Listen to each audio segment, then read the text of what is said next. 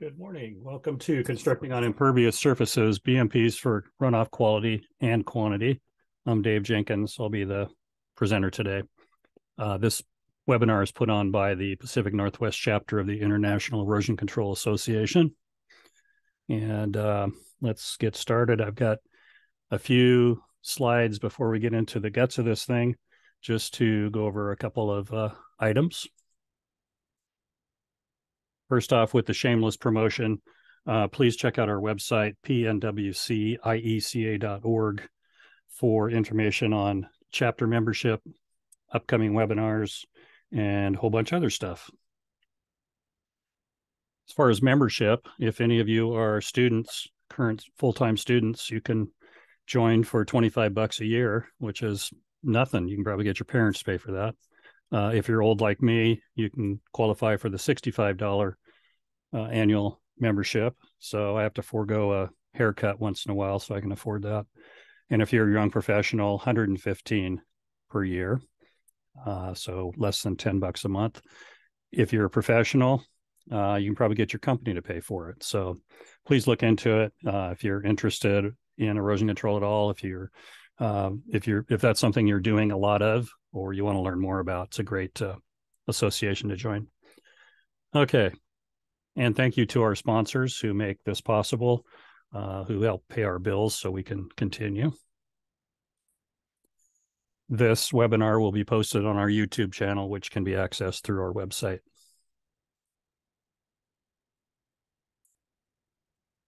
Go ahead and use the chat function if you have any questions as we go. And I'll try to get to them as we continue. If not, I'll get to them at the end. Okay, so I'm Dave Jenkins. I'm a certified professional in erosion and sediment control. I've been in the heavy civil infrastructure, public works contracting world for 30 years, with 27 total at the Port of Seattle and 3 at Department of Transportation. All of it has been related to erosion control, stormwater, or general environmental like habitat restoration.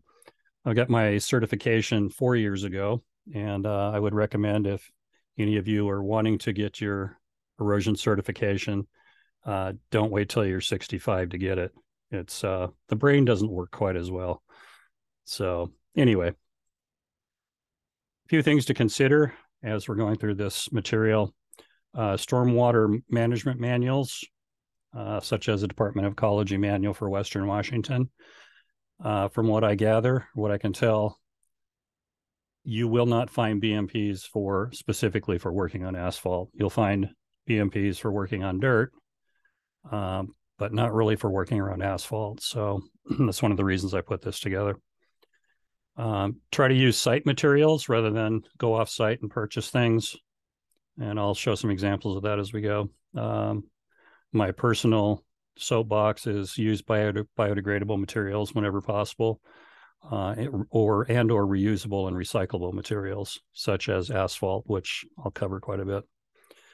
And then combine various materials. Be creative, make things work for you. So a lot of the things that I'm going to show, I've learned from contractors who have just figured it out because they need to make something work. So I'm not going to talk a lot about water quality, except to say when you're working on or around asphalt, you have to be diligent to keep the asphalt clean. If you keep the asphalt clean, you're not going to have water quality issues. So this is really critical. I can't overstress it. So vacuum sweeping frequently, laborers with brooms, cleaning up messes as they happen, anything and everything to keep the site clean. But there's also means and methods and practices you can use that will help keep it clean in the first place. So preventive measures, which I will go over. Water quantity is a bigger issue on projects with asphalt. Of course, any rain that hits asphalt is going to run off. And 1 inch of rain on 1 acre of asphalt equals the volume of 1 1/3 roll-off tanks. So roughly 27,000 gallons. So you can do the math. If you have a 10-acre site, 15-acre site, if you get 5 inches of rain, if you have to work through winter or something and you're going to be dealing with a lot of rain, you're dealing with a lot of water. If you're keeping the site clean and being diligent, you might be able to discharge that directly from the site. If not, you might have to consider treatment or some other thing like infiltration, which I also will cover. So I'm going to start off with prevention. Keep your site paved. In this particular project, this road surface is going to go away at some point. Contractor chose to keep it in place as long as possible so that they could use it for their access road, keeping truck tires clean. So dirty vehicles on the dirty side, clean vehicles on the asphalt, and don't cross the two. So this has worked out. I've seen this work on so many projects over the years. To be diligent. Now, if you have to deliver materials to the site, same thing, have your delivery trucks stay on the asphalt. You might have to call a dispatch ahead of time and let them know, and have your forklift unload the trucks on the dirty side while the delivery truck stays on the asphalt, or even specify side dump trucks to deliver gravel, quarry spalls, other materials like that. They stay on asphalt, dump to the side, and equipment moves the material to where it needs to go. The other thing to keep in mind is get it paved. At least one lift of asphalt as soon as possible. I do have examples of this. I've seen contractors pave staging areas just with asphalt treated base, so relatively inexpensive stuff, just so they don't have to deal with mud and track out and a bunch of other stuff. So get the pavement down as quickly as you can and use that as a work surface until your project is complete. Another important issue is to manage your subcontractors. So you have your landscapers scheduled to come out, and you know that they're going to have to bring out a bunch of special landscape soil. Work with them on where you want it placed while they're installing it, especially if you're going to be working in the wet months. You don't want the landscaper just sending their trucks in and dumping wherever. So this is what I mean by being diligent about keeping your asphalt clean. It doesn't matter how well you sweep, once it gets dirty like this, you're going to have dirty runoff.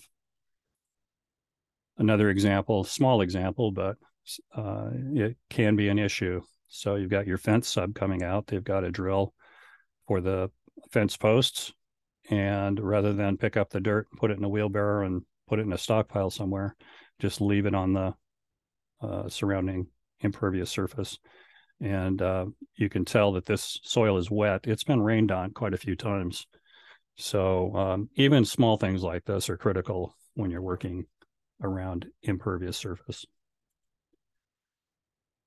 Most of what you're going to use are really perimeter controls. So when you're working a dirt job, one of the main perimeter controls you would use is silt fence, for example.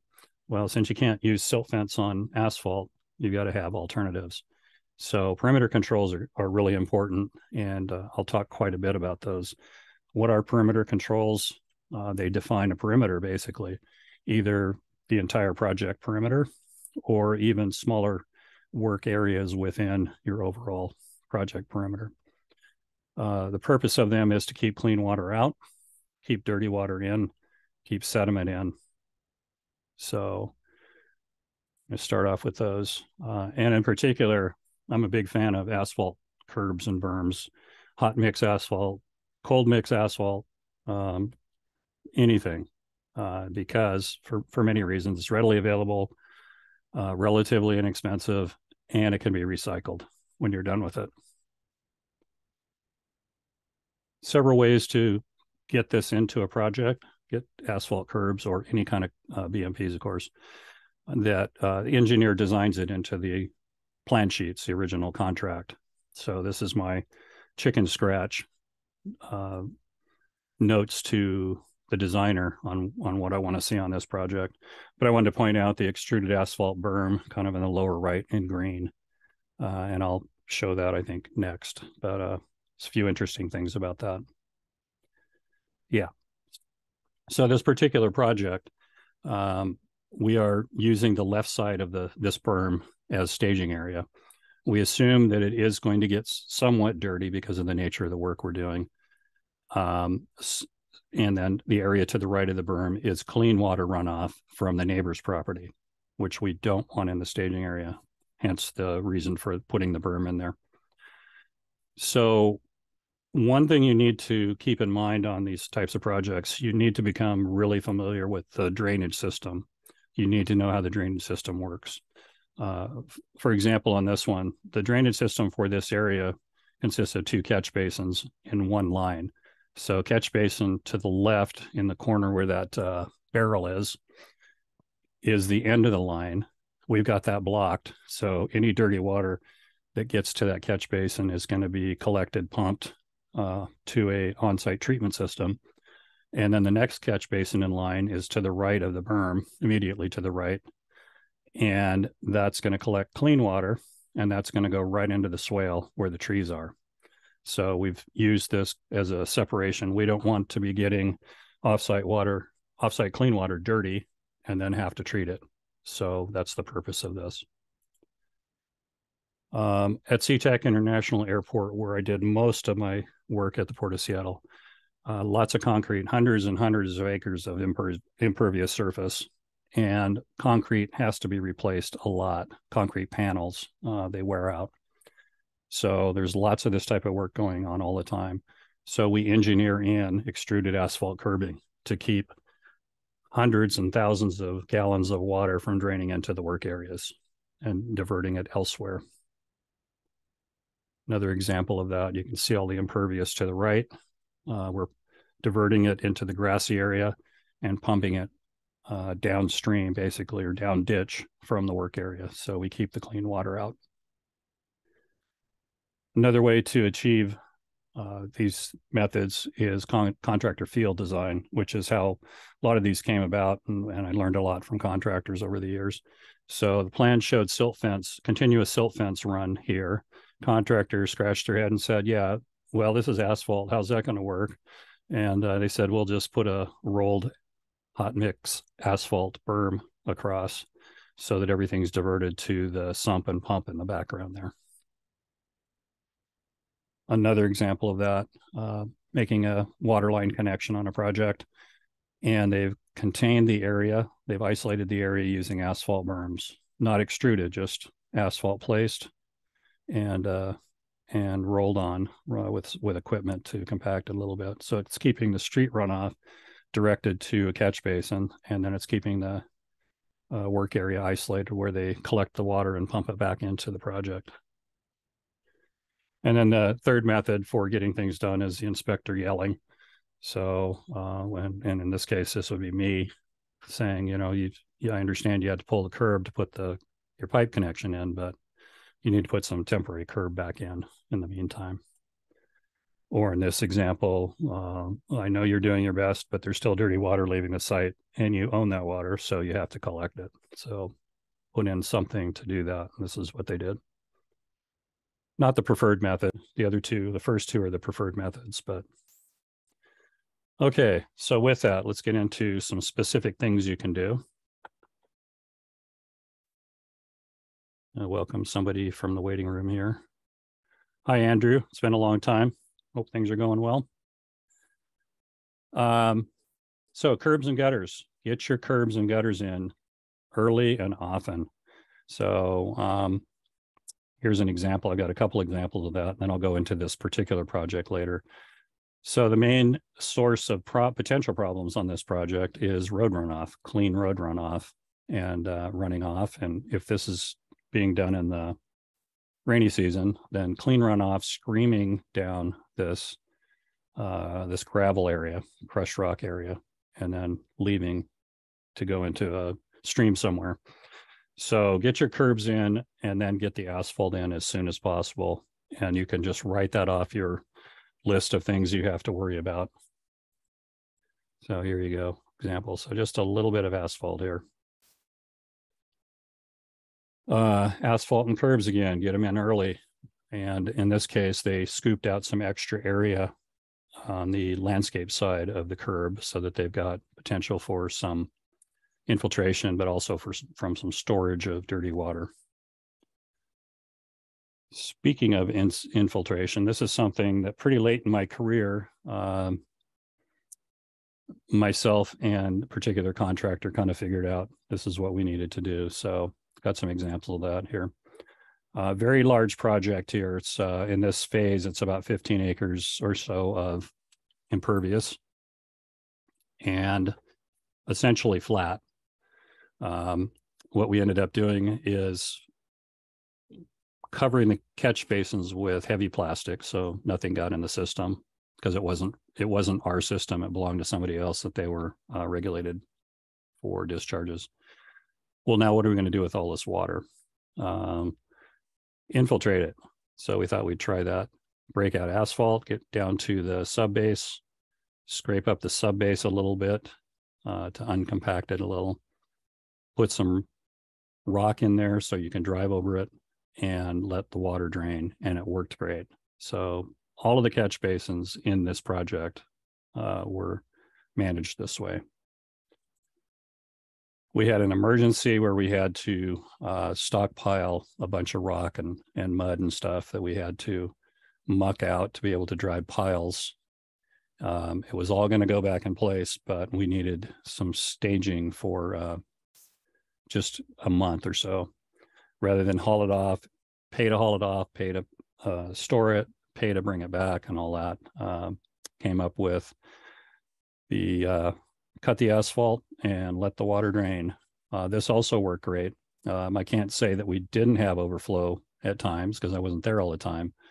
This was not designed, and I would encourage you, if you're not in an emergency situation, to consider infiltration and actually design it. Work with an engineer on what the infiltration rate of the subgrade would be, how much area you need of infiltration for the area that you're going to drain to it, things like that. We didn't have time to do any of that on this, and it still worked well for us. Okay, sandbags. Lots of uses for sandbags. I'm going to show some pictures that are fairly old, some of them, and these aren't necessarily how I would do the work now, but sandbags are easily obtained and movable. So this project, which I will go over later, also we wanted to keep a lot of street runoff out of the work area. So sandbags were used to bypass all of that clean runoff away from the work area. One of the downsides to installing impervious surface like asphalt is it increases your runoff to 100%, as I mentioned earlier.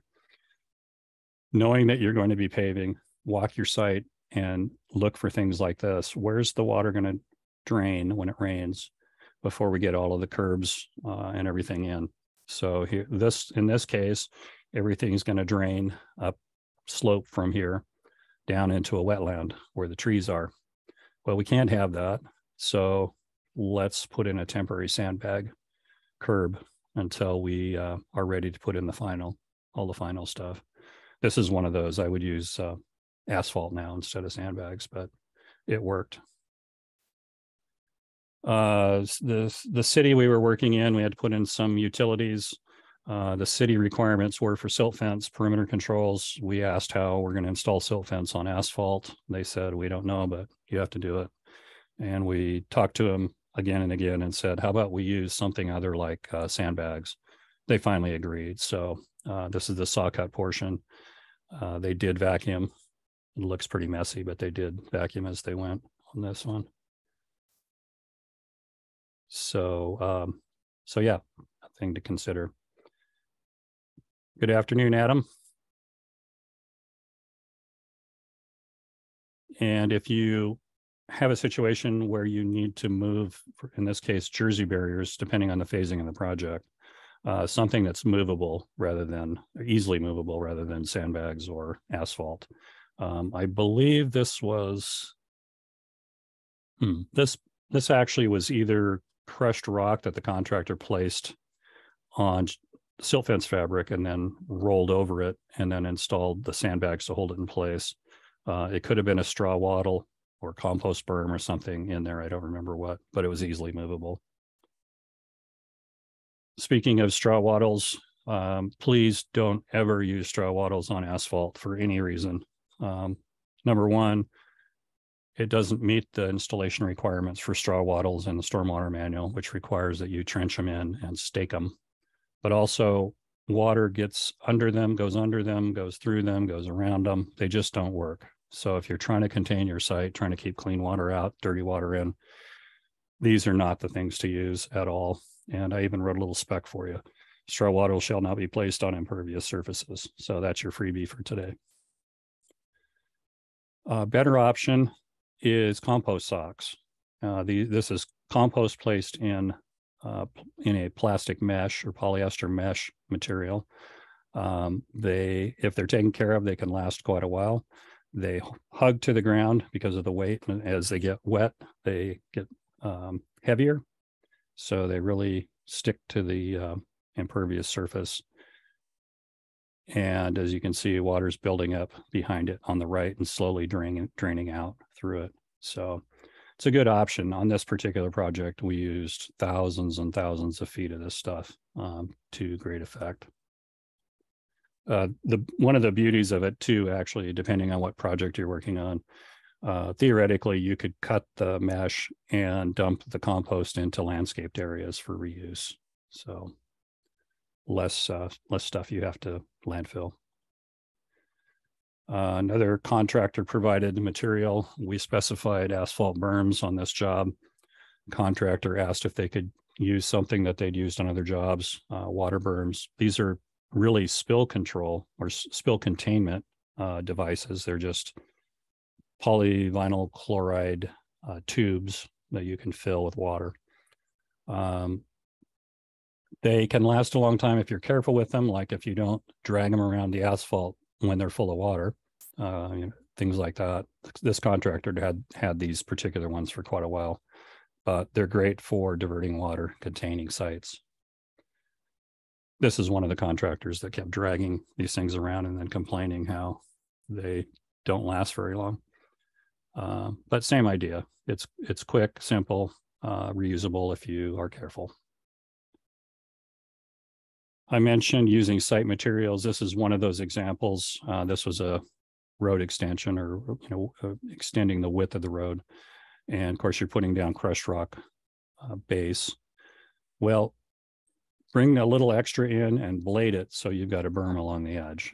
And that will keep stuff from unfortunately, it would become dirty, but the screaming runoff from your site down into the dirt area to the left, it'll contain that. So I saw this used a lot on highway jobs, actually, purposely or not purposely. This happened quite a bit where they had gravel berms along the road edges.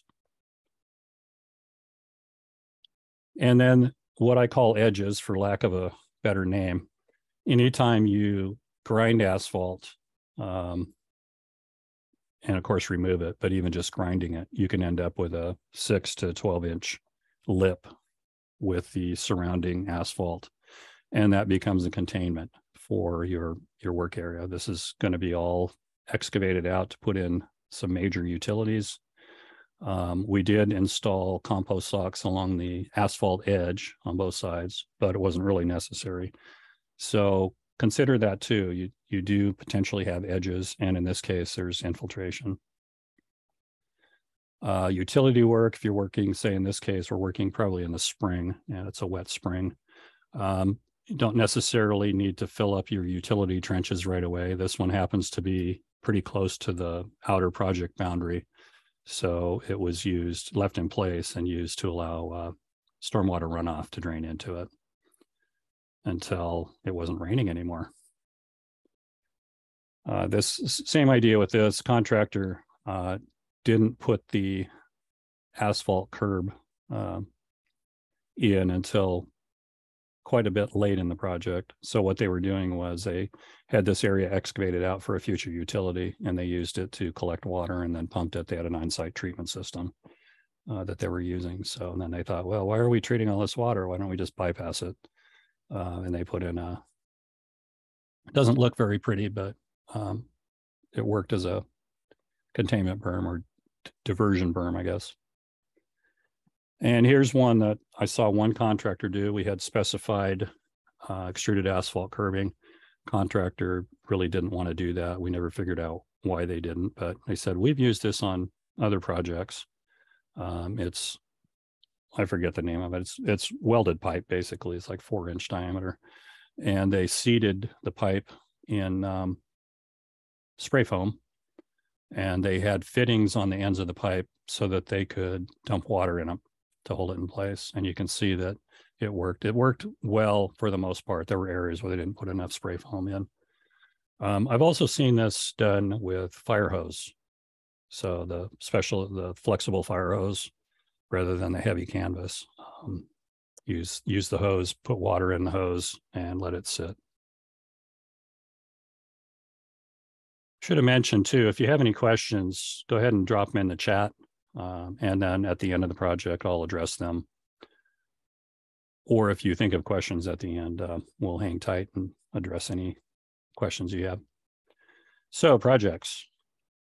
Here you can see, by the way, there's the edge on the left. Okay, terminal radar approach control building at SeaTac. You can see the curb, the gravel. They've installed gravel. They're rolling the gravel.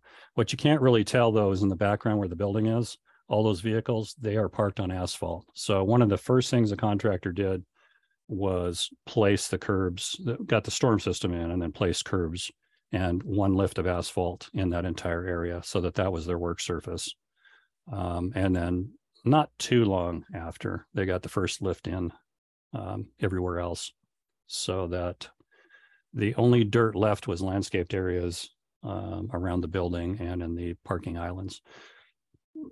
As a side note, just want to point out the fence posts. If you're going to be installing fence on a project, work it so that the posts are installed before you hydroseed. Because if you wait to get the fence guy out there to do all of the fence work and you've hydroseeded, it's all going to get torn up. So this contractor was thinking ahead, and they mobilized twice, once to install posts and second to install the fabric. And by the time the fabric was installed, they had a good stand of grass out here. The project near my house, actually, it's about 2 acres.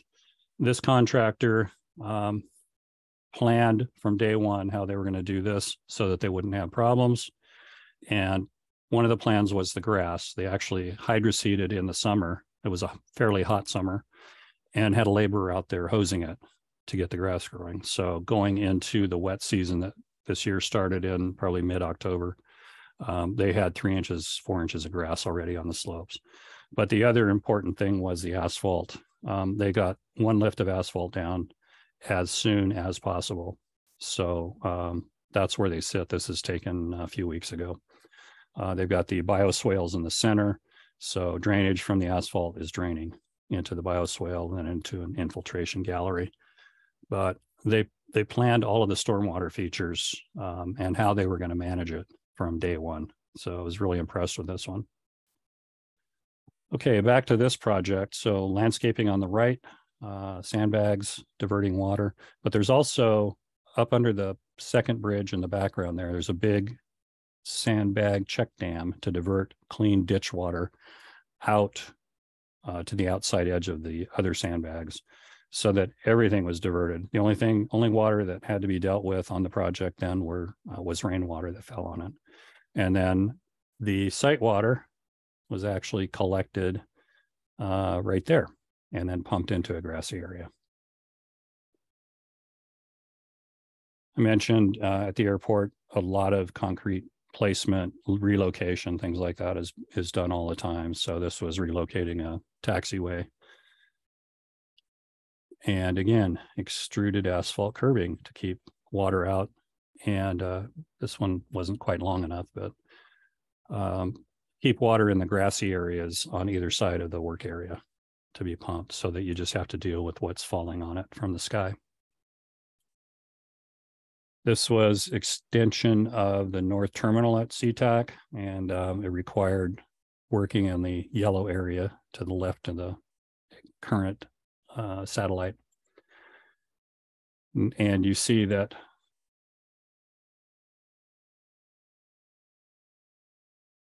what's going on here? Sorry. Oh, there we go.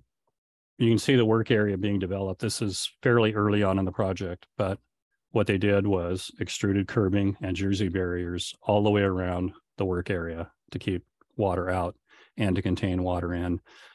They've started digging. There's going to be a big basement area. So they're excavating out, I don't remember, 30,000 yards of material. They're keeping their haul trucks on temporary asphalt so that they can load out and drive out without tracking. At the airport, you cannot have anything tracked out onto the airfield at all, FAA requirements, because you don't want stuff getting sucked into jet engines. So site has to be spotless. Okay, I've already shown a couple pictures of this. This is phase one of a major seaport terminal upgrade. This part of the project is about 15 acres, all impervious. So for example, the fact the site was so large and our office was so far away, we got to use these little putt-putts on the right, little golf cart things to cruise around. So here's another example of the infiltration. All of the asphalt was ground out for future utility location. They left the ground asphalt so that they could drive around, wherever they wanted and not have to dodge holes in the ground. But it also worked for infiltration. So we blocked off all of the catch basins and allowed the infiltration. By the way, this project is still going on. I think they're on phase 2 or phase 3 now. So multi-year, multi-winter, having to deal with rain for many years on this one. I think I showed this earlier. So another example. And the infiltration trench for the riprap.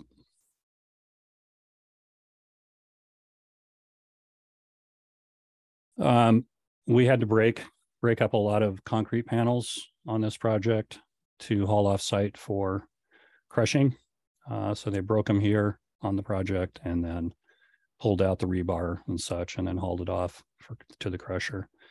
This initial effort to contain the site didn't work so well. You probably already know this, but if you're doing anything with concrete, fresh concrete, or even long cured 30-year-old concrete that you're breaking up, any water that lands on it, is going to have elevated pH up to possibly 10 and a half, which is 100 times more alkaline than you're allowed to discharge. So working with the contractor, this is what they did: jersey barriers, asphalt contained, and then all the water was pumped to the on-site treatment system for treatment for pH. This was a fun one. Had to remove some buildings on the approach to a runway. I mentioned earlier, really understand your storm system. And this was a perfect example of that. So it's just over an acre of impervious. We were allowed to leave the foundation so that we didn't have any exposed dirt. So we took the concrete tilt-up building down, broke it up and hauled it off. But the way the storm system works, including the rain leaders, everything ends up draining to one structure that's in the blue at the top of the picture here. We were able to plug that, set up a pH treatment system, a couple of tanks, use dry ice to treat the pH, and then discharge it into a downstream manhole. So this worked out well. Something to consider. So everything, we didn't really have turbidity issues so much because it was all concrete, but for this one, it was specific to pH. So understand your storm system. Small project, parking lot extension, storm drains to the right, drainage to the right from the edge of asphalt. And then on the dirt side, the drainage is toward the camera. So contractor asked for help on what they were going to do. He said, keep your trucks on the asphalt when you're loading out. Don't let them drive on this little area. Number one. Number two, manage your drainage. So what they did was excavated along the edge of asphalt, laid some plastic in and then rock, and used that for a drainage ditch basically toward the camera. And then this rock area at the bottom of the picture, they set up a trash pump and pumped into a grassy area nearby. So they were able to contain it that way. I showed this earlier, just another view of that same utility relocation. So looking from where the sump pump is set up, you can see how this all works. And that is it. Wow, I managed to get in just about 30 minutes, which I was hoping for. So back to the shameless promotion. Check out our website, PNW-IECA.org, for more information on the chapter and upcoming webinars, access to our YouTube channel, etc. Thank you all for attending. I appreciate it. Hope you got some ideas out of this that will be useful to you. Please, again, check our website for upcoming. We try to do webinars once a month on various erosion, stormwater, and environmental related topics. Okay. Thank you all. Appreciate it.